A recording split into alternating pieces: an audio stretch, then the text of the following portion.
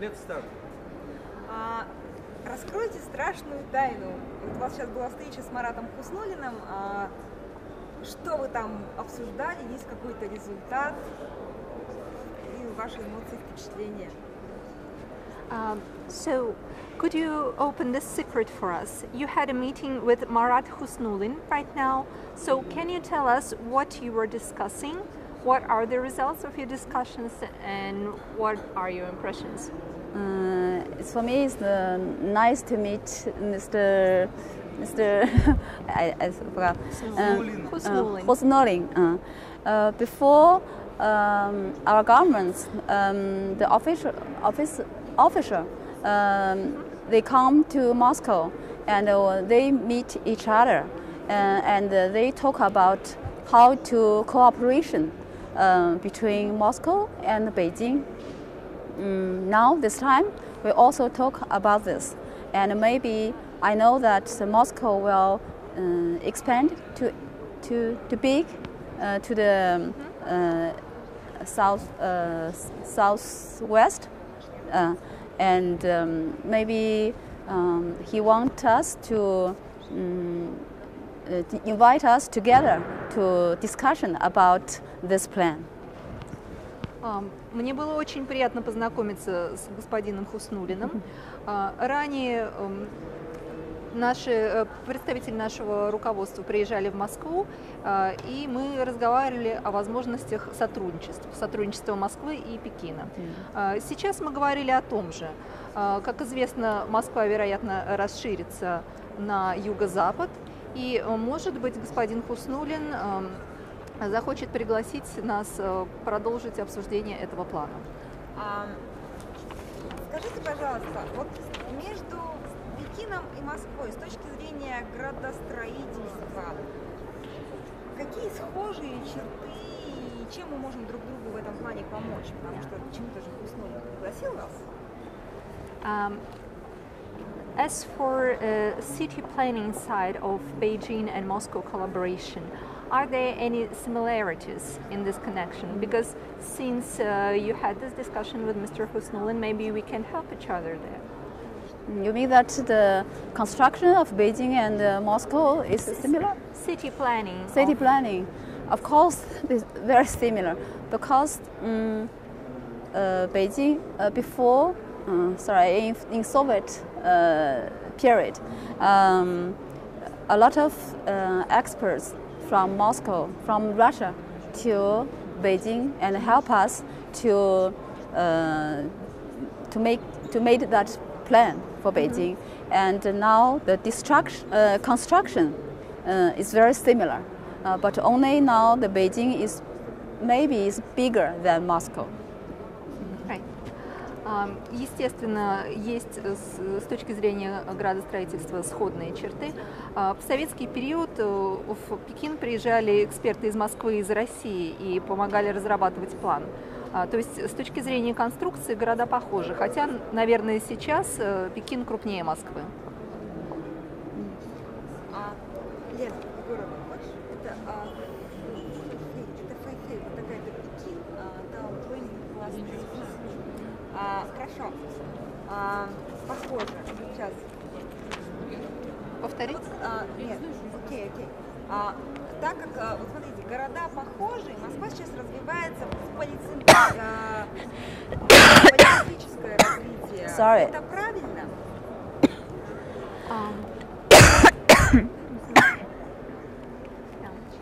So you were saying that there are similarities, and most people. Stop. 啊？我有水。 Нет, она сейчас откашляется.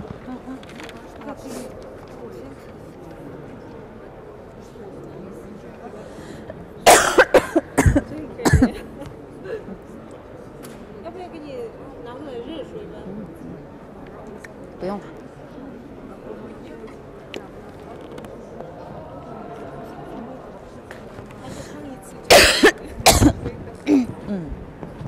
Are you okay? What's the question? You're better now? Yeah. Sure. What's the question? So the question was there are similarities between the cities, but Moscow now is developing according to a polycentric model. Polos. Polycentric, many centers. Thank you. So, Polycentric. polycentric, many centers many in centers. Moscow. Yeah, that's how it develops now. Now Moscow already have this or Is developing. is developing. Okay. And do you think it is right, a right way? Okay. Сейчас.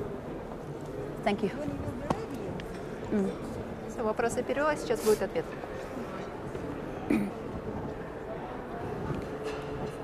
you ready? Так, что я там задавала вопрос? Про полицентричный я перевела.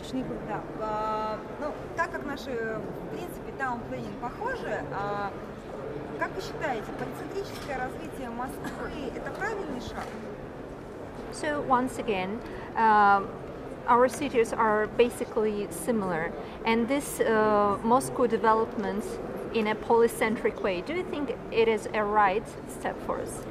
I think, of course, it's right, because before in Beijing also we have a very big central city, and now we also think about to some different another district for the business like this. But I want to say maybe it's not only in Moscow in this how to say that Many centers. many centers. Moscow should cooperate with Moscow region, I think, because around Beijing there are a lot of small city, middle city, and now we are thinking about we should cooperate together to develop this area, the whole area, a city group, not only one big Beijing. So I think Moscow maybe yes, think about it. Да, естественно, это правильный шаг. Ранее Пекин также был централизованным городом, и сейчас мы думаем о выделении отдельного района, например, для бизнеса. Но Москва должна задуматься об этой модели, наверное, независимо сама по себе. Следует сотрудничать с регионом. Например, вокруг Пекина располагаются маленькие города, и мы полагаем, что мы должны с ними сотрудничать. То есть речь идет о работе в рамках группы городов. Может быть, Москве следует задуматься об этом тоже. По вашему мнению, ощущению, Москва инвестиционно привлекательный город, и есть ли у Москвы преимущества перед иными мегаполисами? According to your opinion, is Moscow attractive for investments, and does it have any advantages before the rest of the cities? Before the rest, does it have any advantages compared with other cities, investment-wise? I think so, because Moscow, Russia is Europe and Asia. It's the two continents. That's why Moscow should be the connection about these two continents. So I think the location is very good. Only in this location, now the problem is only the big Moscow, just as I said, only the big Moscow. So I think it's better to make to develop another place together with Moscow. I think it's the very future is very nice. Я думаю, что да. Россия – это два континента, Европа и Азия. И Москва должна представлять собой некое соединение этих двух континентов. То есть расположение хорошее. Единственная проблема в том, что Москва Москва большая, и она должна развиваться вместе с окружающими, со своим регионом. Я думаю, что будущее у Москвы хорошая. И последний вопрос. Поделитесь, пожалуйста, вот моя справочка говорит о том, что вы знакомы публикациями технических предписаний по защите культурного и исторического наследия города. То есть вы знаете, как сохранять наследие. Вот у нас в Москве применили восстановление, реставрацию памятника дорогостоящего мероприятия, аренда за рубль, например. Есть у нас, то есть у нас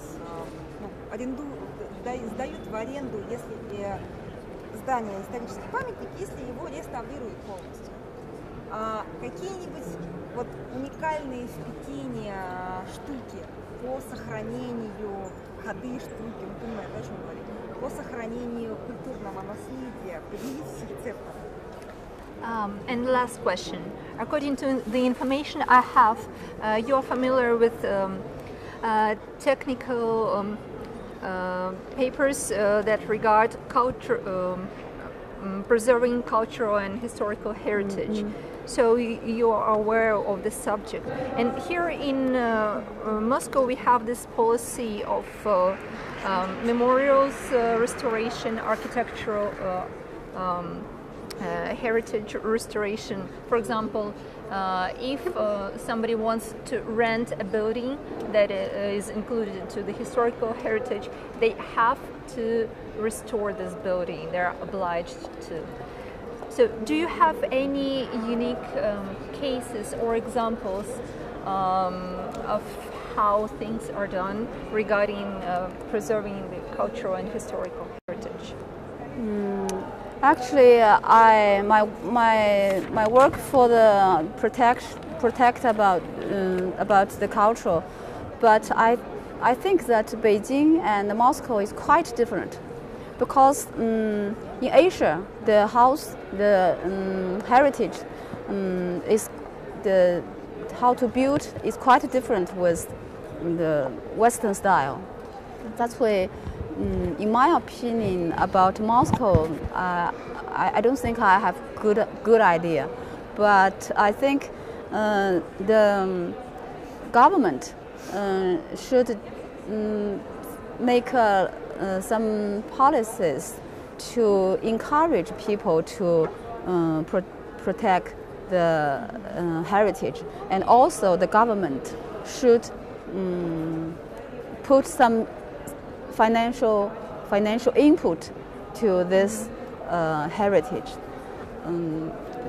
both together, I think. Right. Да, я занимаюсь сохранением культурного наследия, но в этом смысле я думаю, что Пекин и Москва сильно отличаются.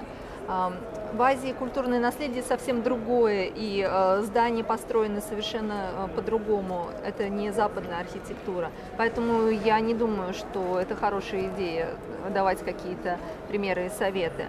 Но я считаю, что правительство должно вырабатывать какую-то политику, направленную на стимулирование сохранения культурного наследия, и при этом обеспечивать финансовое вложение в это наследие. Это должно идти вместе. I think this problem maybe from London, Paris is better for Moscow. Я думаю, что примеры Лондона и Парижа будет более применим к Москве. Вопрос такой. Вот я несколько лет назад была в Пекине, у вас создан прекрасный музей истории города. Как вы рассматриваете значение городских музеев в формировании культурной и воспитательной среды для мегаполиса? И какую работу вы там ведете, если вы можете ответить на этот вопрос? Даже в плане сохранения культурного наследия городов. Several years ago I visited Beijing and I was really impressed by the City History Museum there. And what do you think it's important, how important it is, do you think, to have city museums to preserve cultural heritage, to ensure cultural upbringing of the megapolis population, and what kind of activities do you do to ensure the support of the cultural heritage by with the help of museums? No, it's not. You didn't understand? It's not your competition, yeah? It's not. I'm not very clear. Maybe. Okay. This lady visited 2 years ago Beijing, and she was really impressed by your city history museum. Do you think the city museums play an important role in preserving the cultural heritage in megapolis? Megapolises. In a big cities. In big cities.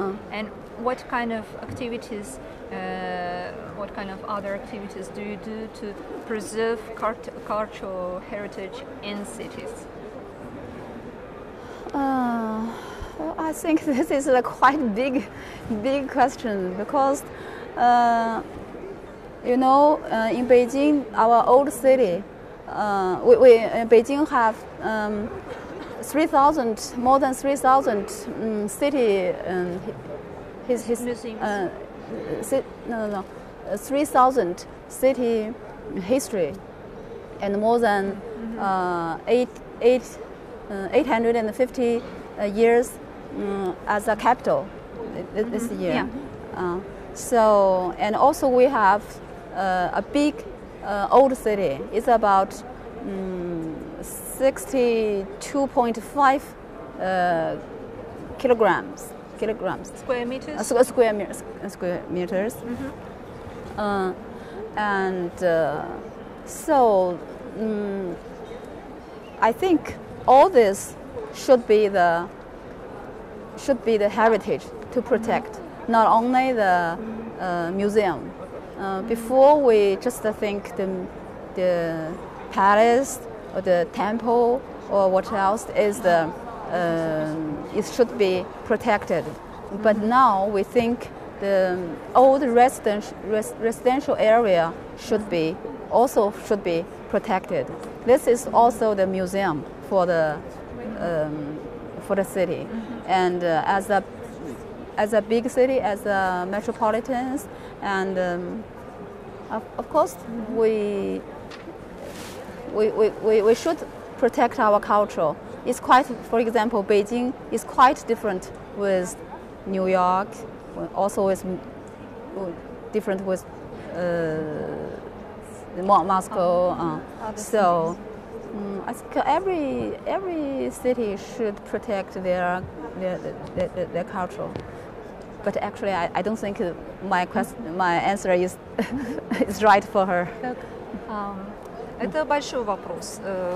Пекин очень старый город, насчитывает более 3000 лет истории, и столицей он был в течение более чем 850 лет. Также у нас очень большая территория старого города, примерно 62,5, видимо, тысяч, не было сказано, квадратных метров. И это все является наследием, и это все следует защищать, охранять не только музей. Раньше мы считали культурным наследием и предметом охраны только храмы и подобные объекты. Сейчас мы рассматриваем и старые жилые кварталы, так же как объект культурного наследия. И, естественно, каждый город должен охранять свое культурное наследие. Я не думаю, правда, что я ответила этим на вопрос, но тем не менее. Спасибо. Нет, очень у меня все-таки родился самый последний вопрос. The very last question. Написано, что вы занимались разработкой платформы для общения правительства, негосударственных структур и простых жителей. Скажите, насколько эффективно, то есть действительно, должны ли жители участвовать и обсуждать все градостроительные решения, или все-таки это компетенция узких профессионалов, специалистов? I have this information that you took part in developing the platform for communication between government, NGOs and citizens. So how efficient is this system, and do you really think that citizens should take part in communication regarding all the projects? What is your opinion? I think so. Because every people should have his rights to know what the thing around him. So now before the government don't know how to communicate with the public, and now they try to learn, and also we have the how to say sorry. Now we also to have orders to ask the government. They should do this, and we also rely on the NGO, NGO. Yep. And NGO as the third Party. Third part, and help the government to make the communication with the public. Да, я считаю, что должны. У каждого есть право знать то, что происходит вокруг. Ранее правительство не знало, как построить процесс общения с гражданами. Сейчас правительство этому учится. И связь должна работать и в обратном направлении в том числе. Также важна роль третьей стороны, негосударственных организаций. Они также помогают правительству общаться с гражданами, с населением. Thank you very much. You're welcome.